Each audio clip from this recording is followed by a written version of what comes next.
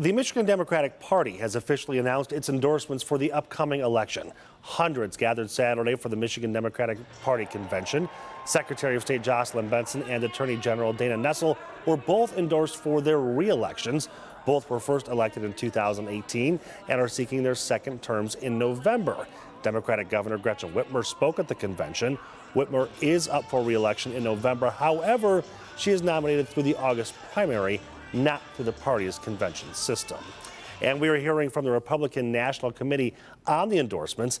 They released a statement reading, as Michigan Democrats throw their support behind Gretchen Whitmer, Dana Nessel, and Jocelyn Benson, Michiganders are counting down the days till they can elect Republican leaders who will let them keep money in their pockets, fix the roads, and reject rules for the but not for me agendas, end quote.